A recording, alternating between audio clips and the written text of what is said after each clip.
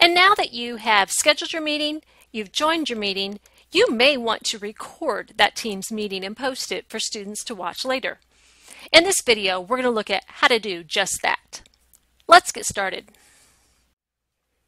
Now, once you're in your team meeting, if you want to record that meeting, either just so you have a copy of what took place, or if you need to post it because you know that some students won't be able to attend the meeting when you're having it and you want them to have access to it.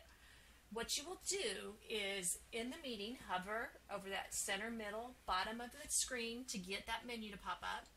Click on the three dots, which means more actions, and you'll see the option of start recording. So I'm going to go ahead and click start recording.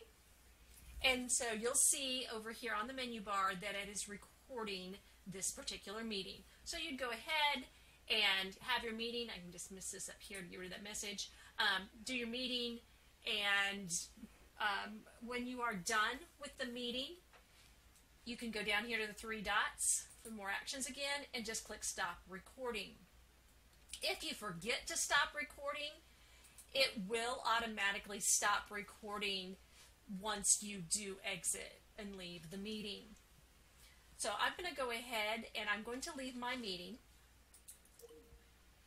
And one thing you need to know is that as soon as you stop that recording, it is being sent to your stream video access. So this is automatically happening in the background. So the next thing I want to show you is how to find that video. So if you open ClassLink and then click on the Office 365 icon, that is going to open up all of the Office applications. Now you may not have Stream on your list of applications. Notice I have it here because I use it regularly. You may not have it. If you do not have it, click on All Apps and then find Stream in the list of apps. When you click on it, it's going to open your Stream location. And across the top, you're going to see an option that says My Content. So I'm going to click on My Content, and I'm going to choose Videos. Now it's going to show you all of the videos that you have created based on your recordings. And there's a couple things that you're going to want to do. The first thing you'll need to do is change the permissions on the video. So you would find your video, go over to the right, and click on the pencil icon. This is going to allow you to edit some information about the video. So if you need to change name, give a description, whatever, you can do that here.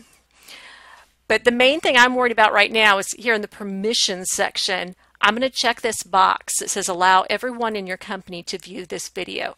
That means that when students go to watch the video, as long as they are signed in with their account for Forsyth County, they will be able to access your video. So that's extremely important. And then be sure to click the apply button at the top. Now as soon as you do that, it's actually going to open that video for you. You could watch it right there if you need to. But the main thing that I want to show you here is where you can get the link for this video. So underneath the video, notice there's my share option. I'm going to click on share. And I have a couple options. On the first screen that comes up, you have a direct link to the video, so I can just click copy there, and then I can take that link and I can put it in my It's Learning course for the kids to watch. Additionally, if you like to embed your videos, which is always a great option, so the kids only see that particular video, notice there's an embed option. So I could click embed.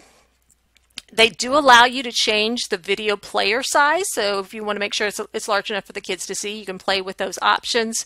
But then you can copy the embed code. And once again, put that in your It's Learning course on a page or in a note, and then allow the kids to view it from there.